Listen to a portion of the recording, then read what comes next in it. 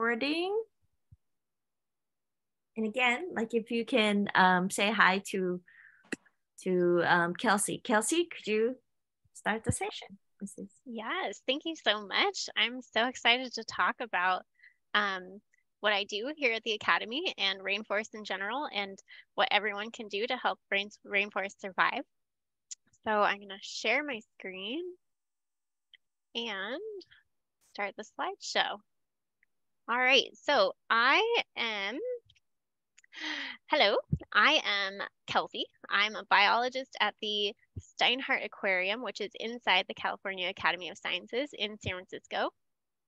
And I have always loved animals. I'm sure many of you love animals as well. Sumi was telling me that many of you are avid animal lovers. And when I was a little girl, I used to go out on my grandparents' property. They had a little pond that had a lot of frogs in it. And so I'd go out with my sister and we'd catch frogs and put them in a bucket and then put them all back. And that was something that I did as a little girl, and I had so much fun doing it. And I knew that I always wanted to work with animals. I thought I wanted to be a veterinarian as a kid. And so when I was in high school, I worked at a vet office very briefly, and then decided that I liked some of the different kinds of animals, not necessarily the dogs and cats. I love dogs and cats, but I also wanted to work with frogs and birds and other things too. So now I take care of all of the living animals at the Academy of Sciences, and I try to advocate for other animals that are all over the world. So Sumi told me that you all had an activity to draw some of your favorite rainforest animals. And so I didn't draw this one, but I took this photo of one of my favorite animals, which is a red-eyed green tree frog. I don't know if any of you have actually seen one of these before, but I just love how many colors they have. And I took this photo a couple months ago. I was down in the rainforest myself, so I got to see one of them, which was really cool. Okay, so rainforests are one of the best ecosystems in the entire world to fight climate change just because there are so many plants packed into such a small amount of space. And rainforests only cover about 3% of the whole world's area. So rainforests are not very large, but they do a lot of really important work. They provide air for us, so they convert carbon dioxide into oxygen that we need to breathe. They provide water, so rainforests have the highest rainfall of any other ecosystem, and all that water goes into either the plants or into waterways. They provide shelter, so lots of trees means lots of places for animals and things to live. And also, rainforests provide medicine. There's quite a few plants out there that have different components to them that we use to make medicine, whether it's like a painkiller or anesthetic or, some things like that. So we get a lot of things that we need to live out of the rainforest. They're also home to over half of the world's land animal species. So tiny, tiny amount of space, but lots and lots of different types of animals. But rainforests are really delicate. If you take away some species or you take away some animals or some plants, that can cause a really big problem for everything else that lives in there. So we have to be really careful how we interact with rainforests. So some of the big threats that rainforests are facing are deforestation, or basically just cutting down the trees to make wood for building houses or furniture or even making paper. All of those things have to come from somewhere, and those tend to come from the forest. A lot of companies will burn trees for electricity, so they have to cut down the trees to convert it to electricity. And a lot of times they'll cut down parts of the rainforest to dig for other things like gold or oil is found underground. So to access those, you have to cut down all the trees. And in this picture that I put in the corner, this is what we call fragmentation, which is a big fancy word for just creating little tiny pockets of trees. And when you do that, you're basically making all of those animals and things that live in that pocket isolated from everything else. And that can cause a big problem also. So fragmentation and deforestation are a really big threat. Cutting down forests to build roads and to expand cities is really bad. And then also agriculture and cattle grazing. So all of those cows that people raise to provide food, those have to go somewhere. So they'll cut down forests so that cattle have a place to graze. Or if cities are expanding, they'll cut down forests to plant like corn or other crops that humans eat. So they have a lot of really, really bad threats that cutting down the forest is not a very good thing. And I'll just mention too, invasive species. That is a word that we use for animals that are not necessarily supposed to be there. It could be either animals or plants. But when you introduce a new animal or plant to an area where they don't normally live, they usually outcompete things that are supposed to be there. And that can also cause some problems. Kelsey? Yes. A couple of questions here. I think Sure. Lincoln had a question. Lincoln. Oh, he doesn't have one. Yes, I do. What is it? Well, is carbon dioxide a plant? No.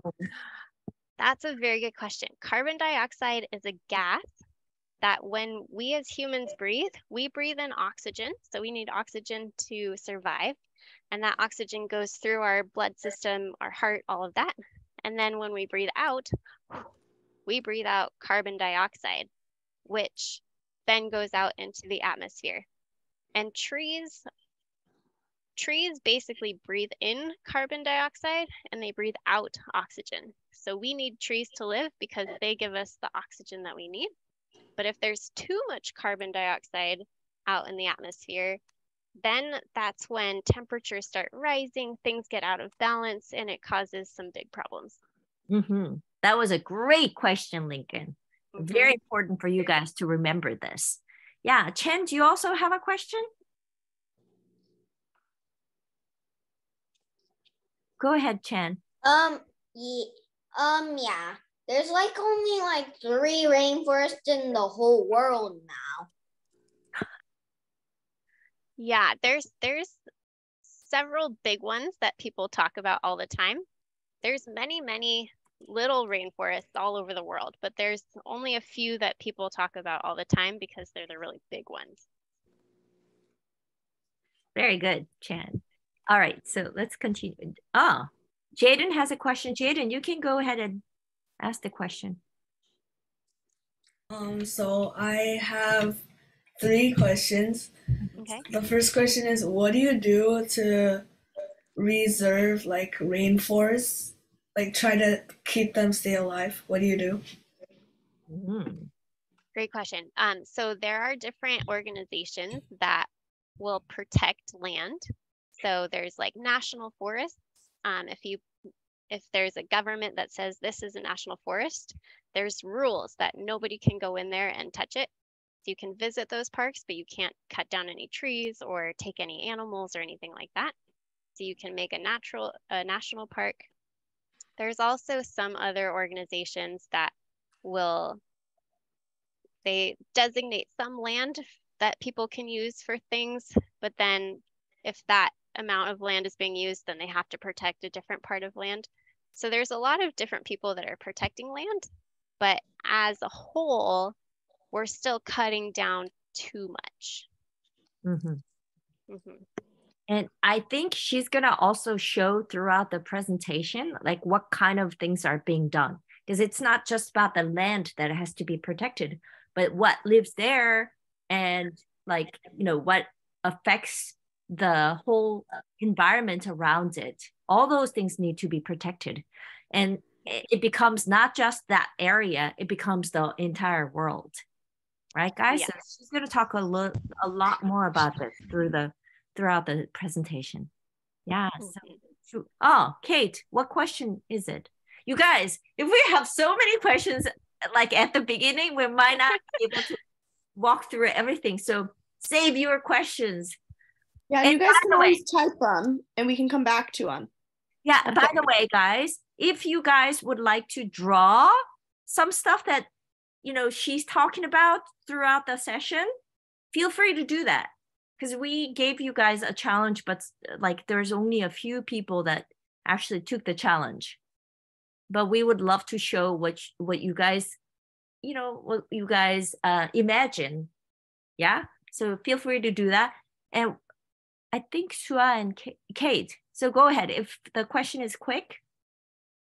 So the first thing, I didn't know rainforests only covered 3% of the world. I mean, considering most of the world is water, it makes sense, but like I didn't know that. Second, my question is like, why is it that like whenever you go to a forest, it has to be that specific area you decide to build something there? Like you just build it somewhere else. Yeah, that's a good point. There's when you have rainforest, spaces can be very limiting on like where you can build stuff, and especially as the world is growing and the populations are growing with more people, it's hard to put people places without expanding into forest. That if you think about where cities already are, to make them bigger, it's hard to make them bigger without going into a forest. So we have to figure out ways to expand in different ways. All right, any more questions? I think we can continue. Just mute myself. We can continue. All I right, need to go. I just have a quick slide on the impacts of what happens when we cut down forests or when rainforests suffer. We lose animals, so animal extinctions, some of them suffer, and biodiversity loss. Biodiversity is just a fancy word that means the amount of species. So we lose the amount of species that we have. Desertification is a fancy word that means the rainforest turns into a desert. So when you take away the trees, there aren't as many things absorbing the water. The water can make the soil erode or wash away. We have fewer crops and food sources. So if you think about all of those trees in the rainforest, all of those plants, a lot of them produce fruit. A lot of them are edible. And so if we cut down the rainforests, we're getting rid of food sources. Flooding, when you get rid of tree roots hold the ground together. So when you pull trees out, there's nothing holding the ground together anymore. And so when it rains, it washes the soil away. It can cause flooding, all of those things. And there's quite a few people that need the rainforest for their livelihood. So a lot of people use the rainforest to earn money. And if you get rid of it, they struggle. And then, of course, we talked about the carbon dioxide. So increased gases in the atmosphere that can cause climate change issues. So I live in San Francisco, and I obviously don't go to the Amazon rainforest every day. Instead, I go to the Academy of Sciences, and we have our own Osher rainforest here, which is a 90-foot diameter glass dome. So when you walk inside the building, you'll see this giant glass dome with a rainforest inside of it. And this is a replica of what rainforests are like all over the world. We have over 1,600 different species of plants and animals living in our rainforest, and it's designed with every layer that you would find in the rainforest. So we have a giant tank at the bottom that we call the flooded forest. So when it rains in the rainforest, there's streams and rivers that flood, and a lot of fish and turtles and things live in there. So we have a flooded forest tank. The first floor is the forest floor. The middle floor is the sort of mid layer of the rainforest. And then of course on the top we have the canopy. So as you walk through, you'll see the changes of the rainforest and all the different animals at every level as well. So what is a day inside the rainforest with us, with the biologists? So all of those animals and plants that we have to eat. We have to make sure that they're happy, that their habitats are clean, that they have proper lighting and humidity and things like that. So one of my jobs every day when I come in is, first thing, I will walk through all of the exhibits and make sure that all of the animals are healthy. And if they're not, we have a veterinarian here on staff that can help us keep our animals healthy. So we mist, we water the plants, we feed our animals, of course. I'll play this video again because it's fun. Watcha. And then we also have quite a few fish tanks that require a lot of maintenance. So sometimes we'll do water changes or add fertilizer, scrub the windows, things like that.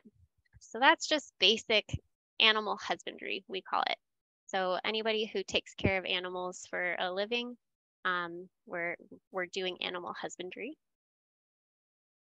There's also 3 stories of plants in the rainforest that require watering every single day. So we usually get to work at about 7 in the morning, and our rainforest opens at 10 in the morning. So that gives us 3 hours to water all the plants, feed all the animals, clean up after ourselves, and make sure that everything is ready to go for the public to come through and look at things. And then, of course, our animals need extra enrichment. So it's really important to us that we keep their well-being as high as possible. And so we have some birds in there. These are the macaws that are very, very intelligent, and they get bored very easily. So we have to give them toys and enrichment and things to keep them mentally stimulated and have fun and all of those things. So we come up with toys, we come up with different sounds or smells or things that they can tear apart, food items, things like that, just to keep them happy and healthy. And why does it matter? So I come here to work every day and take care of our animals, but how does that impact the rainforests everywhere else in the world? Well, I will tell you. So we have butterflies. This is just one example of how our rainforest helps other places. We have butterflies in our rainforest that we get delivered to us from different suppliers in different countries all around the world. And one of them is in Costa Rica, which is in Central America. One of them is in Ecuador, which is in South America. Occasionally we'll get butterflies shipped to us from Southeast Asia. But basically the way that it works is we send money to these butterfly farmers, which are oftentimes independent families or people that have started their own butterfly farms in their own countries. We give them money so that they send us the butterflies in their little chrysalis form. And they use that money to plant more plants and expand their farms. So they're basically replanting rainforests and inviting animals to come back into those areas. And then we get those butterflies, we can put them in our rainforest. And so people learn about butterflies and also have something really pretty to look at. So it's a really good way for us to be able to support people doing conservation, rainforest conservation in their own countries. So this video is talking about one of our butterfly suppliers in Costa Rica. So they have all these little chrysalis. These are all different types of butterflies, the different colors, and they package them in these soft little boxes, and then they send it to us, and we'll get them hopefully the next day. And then if I fast forward a little bit, these are my coworkers pinning those chrysalis on boards that we put in the rainforest. And then as the butterflies emerge, we'll release them into our rainforest. So it's a really fun thing that we get to do here. And we get butterflies in every 2 weeks. So we're constantly able to support other places. Can we pause here for a second? Because I see that Tate has a burning question or comment. We have a question. Go for it. So it's a comment about the rainforest. And there's like, I know that the butterflies are really, really pretty, and I've went there before. Like, there's like a bridge in like the middle part of the dome, and then you can walk across, see all the butterflies. Mm-hmm. And my mom was like, and my mom and my brother and my dad were like hyped, and they were like, oh, look at those, look at that. I'm like, it's just a butterfly.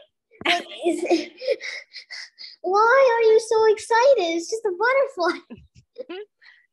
And then the second thing is that I know like all of the layers of the rainforest. And then I'll start from the top to the bottom. So the very top, I think, is the canopy. Yep. And then the second tallest, or before that, is the understory. Mm-hmm. And then before that, I think I forgot that one. I always forget the one before the understory. But the two ones I always remember is the canopy and the understory. Yes. I forget the other ones. The understory can be anywhere from the ground to the canopy. So anything that's not directly in sunlight is the understory. But we kind of break it up to forest floor, understory, and then canopy. Yeah. Yeah. Good. Was there another question? Sua, what's your question, honey?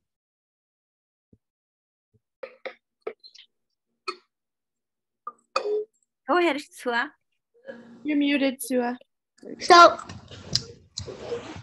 I've been waiting a long time. Mm-hmm. And so I know somebody who made her younger siblings hold their breath for 15 minutes just to save, like, what was it called again? Carbon dioxide? Carbon dioxide every day. Oh my goodness. I don't know if that's very good to hold your breath for that long. You shouldn't do that. Yeah. And also I know like, so me and my little sister, when I was 6, we used to raise butterflies. Oh, Very I think cool. a lot of you guys have done that. So that's cool. Yeah, that's really important to do because butterflies are what we call pollinators. So they go to certain plants and they pick up the pollen and then they'll take it to other plants, and that's how plants reproduce. So we need butterflies to make sure that plants survive. So if you're raising native butterflies for California, that's really, really good. Very nice. Chan, what's your question, honey? After Chan, we'll come to Alice. My question is, actually I have a comment. That's fine. First of all, when I was in kindergarten and TK, I used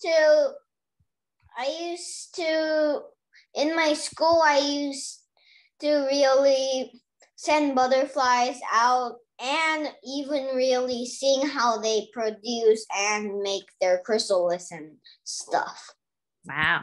And second of all, I've been there in the rainforest. Nice. Maybe in the future, when you go back, you will see Kelsey there. Yeah, maybe. Yeah. What about you, Alice? What's your question or a comment? Go ahead. When I was little, I thought when the butterfly's color was black and yellow, I thought it was a bee, and my mom said, "Why are you afraid? It's a butterfly." That's very funny. Yeah. Sometimes, you see all kinds of colors of butterflies. Yeah. Kelsey, do you have any favorite butterfly? My favorite butterfly is this one that we have over here on the top left corner. These are called a Cairns birdwing. They're found in Australia. And the males are really bright blue and green like this with a yellow body.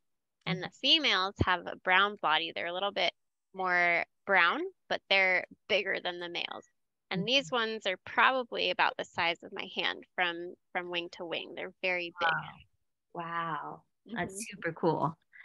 Yeah. So guys, let's move on because there's a bunch more. And you're gonna be, oh, Lincoln, I see that you drew something. So we're gonna have a showtime at the end, okay? Perfect. Okay, so along with doing butterflies, we also have other in-house breeding things. So if you see this video, this is a tiny, tiny baby leaf insect. And then the mama is a giant leaf insect, we call them. Those ones are found in Southeast Asia. And then we have these large bugs called jungle nymphs, and that's what their babies look like. So we do some in-house breeding to keep a lot of species thriving. And then we also have different programs that we're part of for some animals that are very rare out in the wild. So these yellow-rumped caciques, that's what their babies look like. These ones are endangered, which means that there aren't very many left of them in the wild, and we need to help them out a little bit. And same thing with these geckos. But there are species survival plans for each of these types of animals, which basically is just captive breeding, and we do some other conservation work with those animals. And I'm going to focus on these ones down here. These are called Panamanian golden frogs. And these ones are actually, we think they're extinct in the wild, which means that you can't see them anymore in the wild. But luckily, before they went extinct, a few people went out and collected some and shipped them to the United States so that we could breed them and hopefully come up with a plan to reintroduce them into the wild so that they can come back so we don't lose them 100%. And we here at the Academy are one of the places that has some of them. So we're holding them and hopefully going to breed them soon. But these guys are actually a toad. So little fun fact, all toads are frogs, but not all frogs are toads. And the way to tell them apart is usually toads have kind of thicker, more like bumpy skin. And there's a couple other differences too. But these guys are actually a toad, and they are found in Panama, which is a country at the very bottom edge of Central America. So it's a little strip of land that connects Central America to South America. And these ones are, we think, no longer in the wild. So very important rainforest species. And the main reason for their extinction is due to pollution.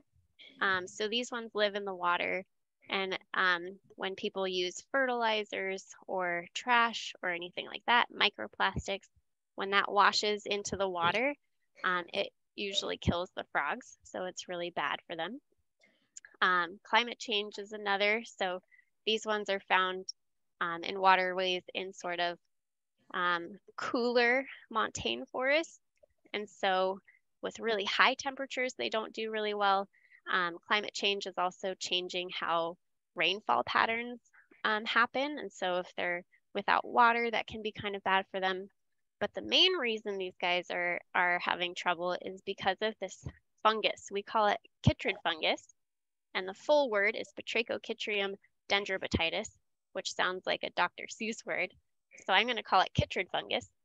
And chytrid fungus is a disease that travels in the waterways, and it can affect the skin in a lot of frogs. So the frogs all over the world are affected by it. And I think something like 90 species of frogs have gone extinct because of this fungus. And researchers are doing a lot of work to figure out where it came from, why it's so bad, how to help frogs be a little bit more protected from it. So we here at the Academy are part of this Panamanian golden frog species survival program. This photo down here shows what they used to look like in Panama. So if you went on a walk 15 years ago, you'd see all these Panamanian golden frogs on the rocks. They were all over the place. And now you go out and there's none. So it's a big problem, but we're working on how to fix that.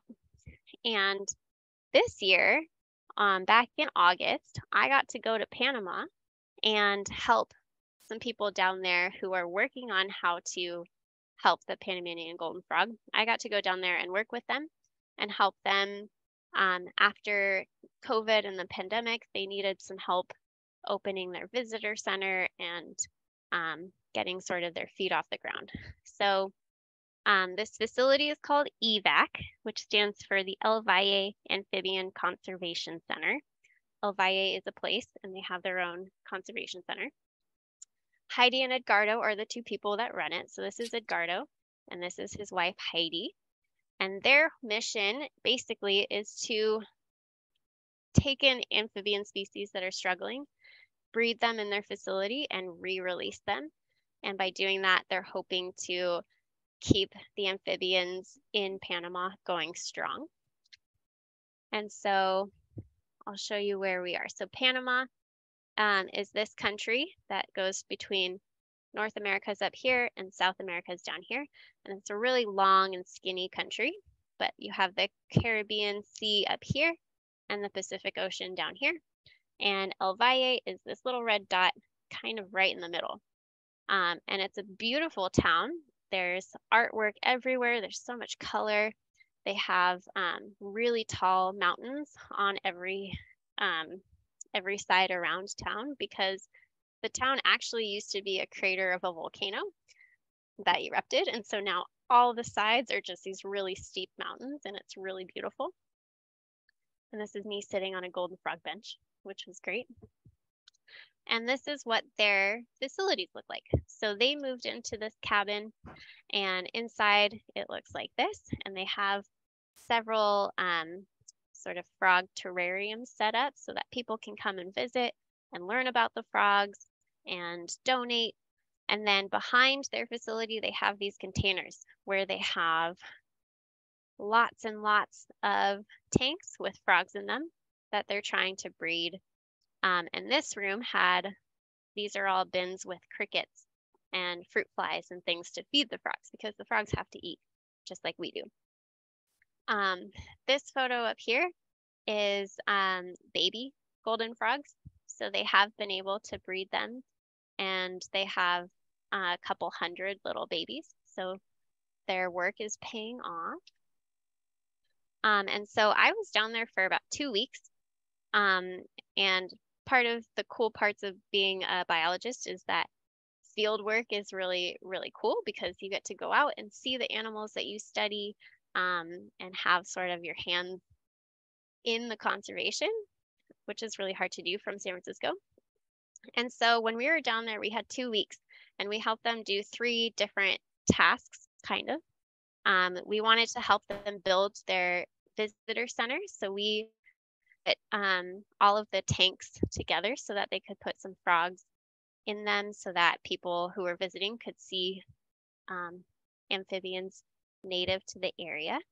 And then at night times, we went out and we did surveys. So we had our headlamps on, our flashlights, and we were just looking for any type of animal that we could find. So we knew how many or what type of species were in those areas.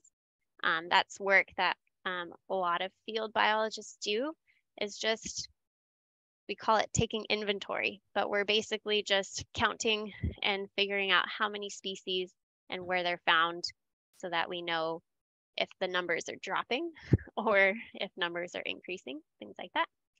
And then the last thing that we did was there was a Golden Frog Festival. So people came out in the streets and started dancing and having a great time and celebrating the golden frog, because frogs are really important. And so we helped with the celebration too. So let's see, the first week that we were there, we built exhibits. So we had to find all of these parts to build some plumbing, so that the water, you have to keep the water clean when you have frogs in a tank. So we had to find plumbing parts. We cleaned all the glass. We had to go out and find plants to put in there. And this is a time lapse of us putting some of those tanks together. So this is my coworker, Tim. He and I went together, and it took us about 8 days to put together I think, 9 different tanks. And sometimes we would start at 7 a.m. and take a couple breaks for lunch and dinner, but we would work all the way up until 10 or 11 p.m. at night. So it was really long days. But then once they were all done, we got to put the animals on, and they were able to open their visitor center. So people who came to visit were able to see different frog species, which was really cool. So cool. I think again, Ruby has a question or a comment. Ruby, go ahead. So I have a question about the golden frogs. Sure. How many babies can they have at one time? That's a great question. So frogs, when they lay eggs, they usually lay anywhere between like 40 and 100 at a time. It depends on the type of frog, but not all of them survive. So of all of those eggs, hopefully maybe 10% will survive. And a lot of things can go wrong, finding food, all of that stuff. Only 10%? That's a guess. It could be more in some species and less in others. But that's so sad because that means, Ruby, out of 40, you only have 4 left.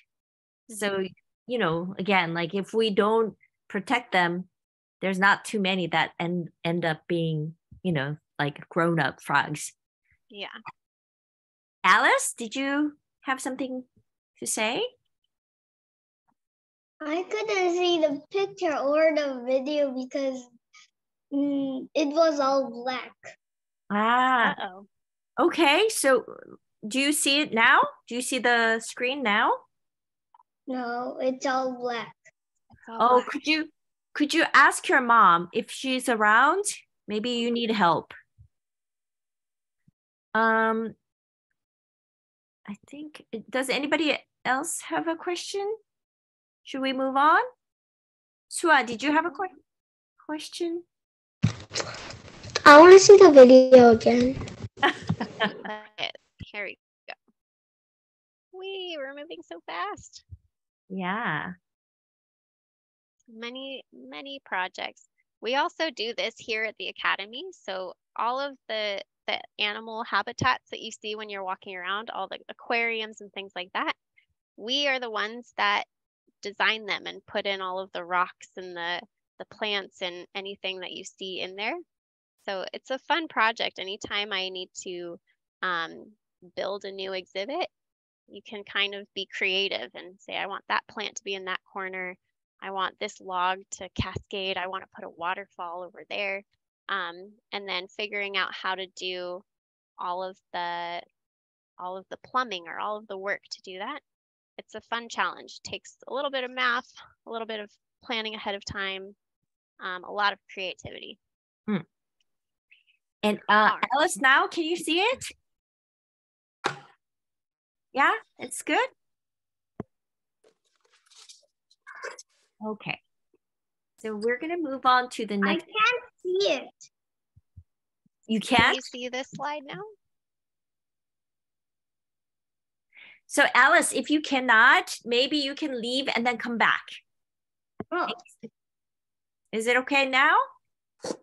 wait a minute.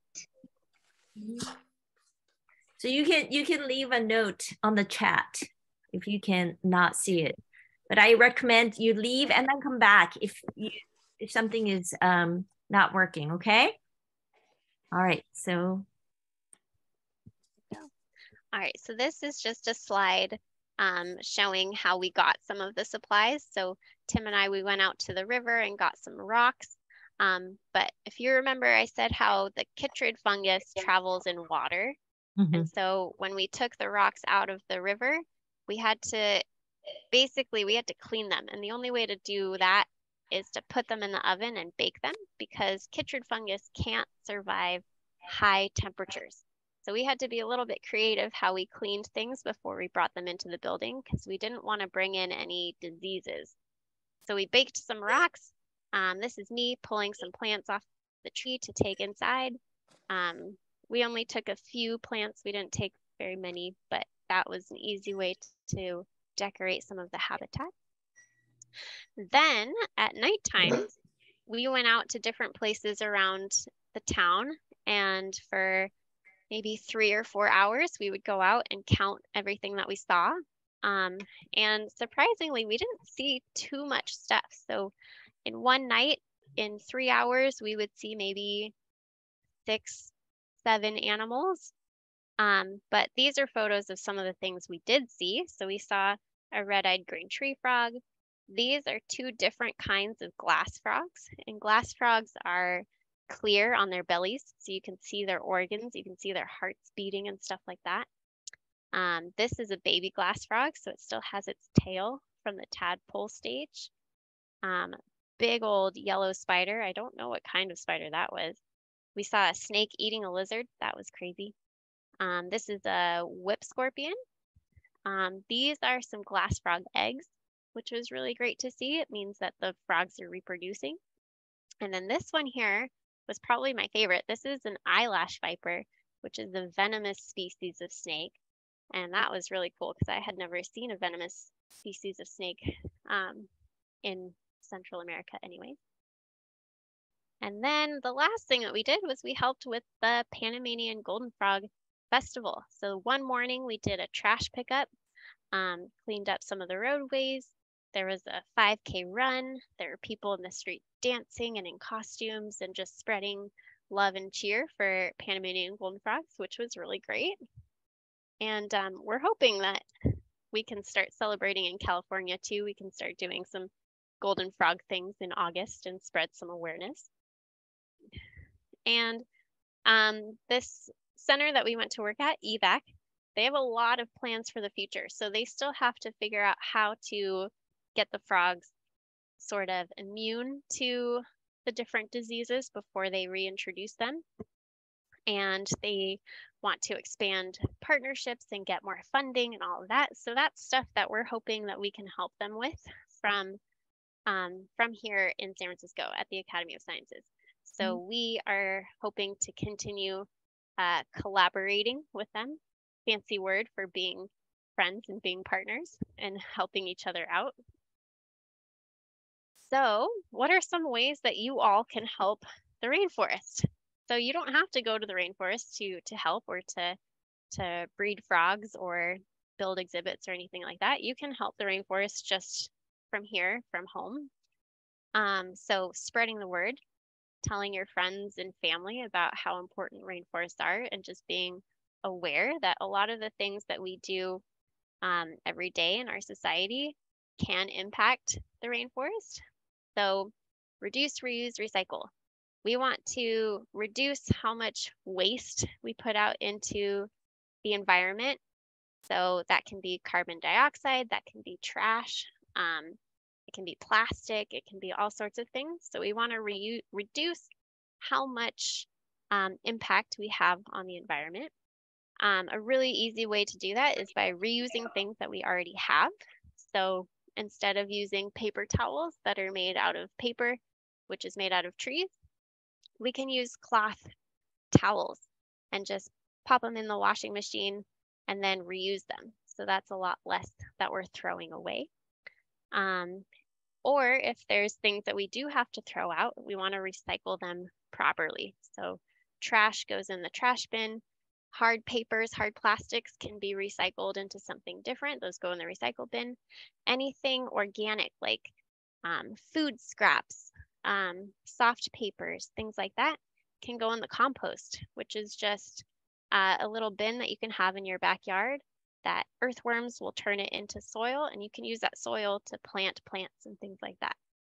So very easy things that we can do to reduce, reuse, recycle.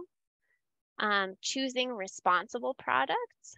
So I'm not sure how many of you know that a lot of the bananas that we eat every day are actually shipped to America from Central America, from Costa Rica and places like that. And that means that those fruits have to be picked. They go on a boat or on trucks or on an airplane. That uses a lot of fuel and produces carbon dioxide into the atmosphere just to get them to our country. Whereas you could go to your local farmer's market and buy fruit that is grown just down the street or in California, so it doesn't have to travel very far. And so buying fruits that are grown right here or local helps reduce impacts on other places in the world. Meat is also another thing, that a lot of our meat comes from other places, but if you buy from the local chicken farm or you buy your eggs from Petaluma, which is just right north of where we are, there's a lot of stuff that is grown locally, so we don't have to pay for extra shipping, things like that. And there's also some labels when you're at the grocery store that I'll talk about later that will tell you that this product is grown sustainably, so you're not causing any other impacts. Some other things, actually the main other thing, the one that I really look for when I go to the grocery store is palm oil.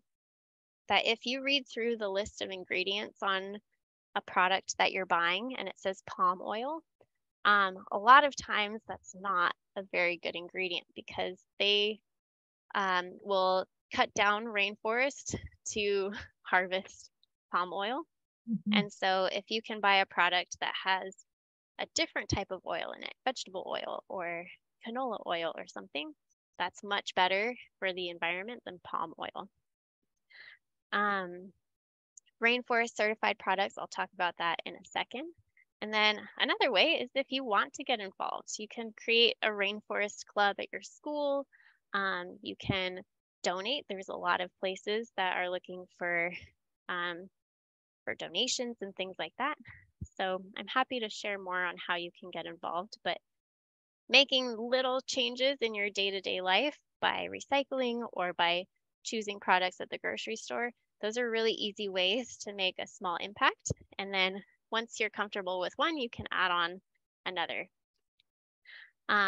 There are also a couple apps that you can use. So there's this one called the Sustainable Palm Oil app. It was created by the Cheyenne Mountain Zoo. And this will tell you whether or not the palm oil that you're trying to use is harvested in a sustainable way or not. There's another one called the Geeky Zero app, which I actually use this one, and it would be really fun for you all if you wanted to get your parents involved a little bit. But this Geeky app, you go in and it'll ask you a series of questions on like, how do you get to school or work? How much water do you use? Do you make your own food or do you go out to restaurants? You know, things like that. And then it'll tell you what little changes you can make to make sure that your lifestyle is very low impact on the environment. So it's a really fun app. It gives you some tips and tricks on how to reduce your, we call it carbon footprint, but basically reduce your impact on other places. And then this one on the right is the Rainforest Alliance certification. And this is a logo that you'll see at the grocery store. It's on like coffee and chocolate bars and things like that. But if you see this logo, it means that your food or ingredients used in that food are really good for the rainforest, for people that live in the rainforest, for the economy, all of those things. So if you see this logo, that means it's a really good product that is okay to use and it doesn't affect the rainforest in a bad way. All right, that's the end of my presentation. That was really wonderful, right, guys? And I think it's now time for you guys to ask whatever questions, make whatever comments. And by the way, can we go back just one slide? Sure. Have you guys ever seen that logo? The logo on the right, like on a, I don't know, on something that you buy at a grocery store. I think if you guys haven't seen one or haven't seen it, you guys probably can start looking. Mm-hmm. Next time your mom or dad goes grocery store shopping, ask if you can go with them and see if you can find this on something. Yeah, that's at least one little thing that you can follow up on from the presentation that Kelsey has given you today. Yeah, I think Sua has a question or comment. So Is this good? Is this a good thing if it says like eco-friendly packaging? Mm-hmm. Yes. It says eco-friendly packaging. Oh, that's great. Yeah, eco-friendly packaging. That's also really important. So you want to know that the product that you're buying, like the food itself, is a really good product, but you also want to know that the packaging that it's in is good, because you could have really good ingredients or really good snacks, but it's in a plastic bag that you can't recycle, and so you're just going to throw it away and create waste. So that's a really good thing to look for. Yep. Very nice. Also, is this good if it says USDA certified bio-based product? Yeah. Yeah, if it's USDA approved, that's also a good thing. Okay. Well, so does anybody else have a question or comment? I wanna see what let's see, Tia thought about the presentation. I think it was very educational, and oh my god, what's wrong with my voice right now? And then it was also very fun, and I like how you put in all the pictures and the videos to show us what it's like to work there and how you like take care of them and what you do in your like life as like a biologist. And it was a very nice presentation. I enjoyed it. Yeah. Oh, Thank you so much. what a good comment.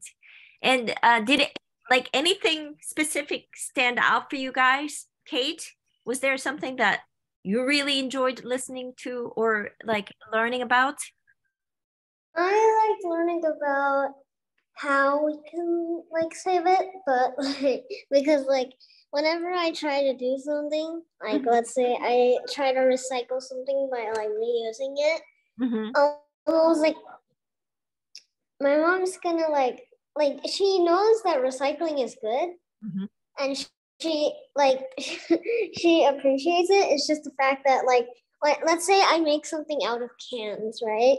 Like aluminum cans, and then I put it on the wall or something, and she's like, that's pretty, but we don't really have room for it. So like, what do I do then? What do I recycle then? So you guys, like something that you guys can do as the children in your family, you can talk to your parents about what you are learning, right? You've learned a lot today, and I'm sure you are learning at school some things about our environment and what we need to do. Learning is one thing. If you don't actually practice it, it means nothing. Like knowing a lot of things, yes, that's cool, but so what? You need to actually take action and like make a change. Okay? And it's not impossible for little kids like you guys to convince your parents, impress your parents. Yeah? And have them work with you guys. Always. They'll be very happy to hear what you have to say. Kate, I bet your mom will totally be happy. And you also don't have to do everything all at once from that list. Just pick one to start with. And if it's easy and you feel comfortable having that be part of your lifestyle, then you can add something on top of it. But just doing one of those things is really helpful. And Ruby, what do you have to say? I have something to show. Oh, so it's our show time. So if you guys have done something, like have drawn something to show Kelsey, let's show. So, I see that there's all right. So wow. Oh yeah, I've drawn that before, but I just sorry. Oh my gosh, I love it. Oh, great. That's really awesome. Tuan, it looks great. Ara, is that a cat? Or no? What is it?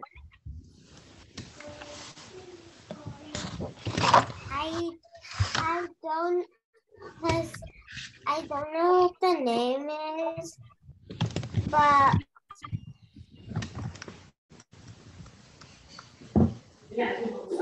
actually I think it's some kind of cat. Some kind of cat that lives in the rainforest. That's really Cat. And Sua, I saw It's some kind of bird that I also don't know. That looks like a toucan to me. That's what I was going to say. yes. Honey, it's a toucan that lives in the Amazon rainforest. Yeah. And then Ruby. What is Ruby, that? hold it a little closer. Yes.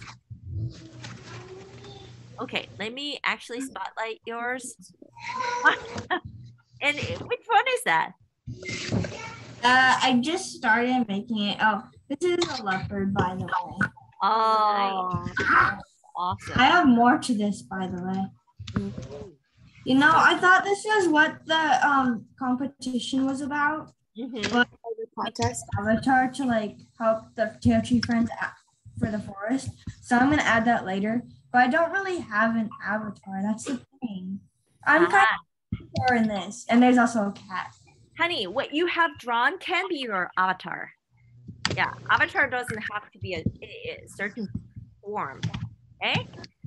Yeah. So Ruby loves making these posters. To say like we need to save the world. So that's amazing. yeah. But in this case, things with you, Kelsey, later, like through email. Yeah, that'd be great. in this case, it is a message. It's just that it's actually a message in song form. Oh, that's cool. All right. Yeah. So Ruby, take a picture later and like upload all of your creations. Oh, nice. I see a snake there too. And there's another leopard. And then if you can see it, like over here, there's a cat getting chased by bees. Oh my gosh. Very awesome. Very interesting. Yeah. And Alice, what do you have to say? I have 2 pictures, and the one is a butterfly. Oh, pretty. Wow, that's very beautiful. This picture is a drawing that I drew for my dad, and this is my dad, and this is me, and this is my mom, and the rainforest in fall. Pretty. Wow, that's super interesting. Very cool. Thank you for sharing that. And Kate, what do you have to say? This was like a long time ago that I drew this, but it's still very, very good, and I like it. But so I made a toucan on a branch, holding a flower in his beak. Oh, cute. This was like a few months ago though. Wow. How come you didn't upload that? No, I did, but it's like. Really? I like it. Yeah, it looks great, right guys? It's very colorful. Yeah. So I worked hard on the claws. It took so long. Claws part is so hard. I agree.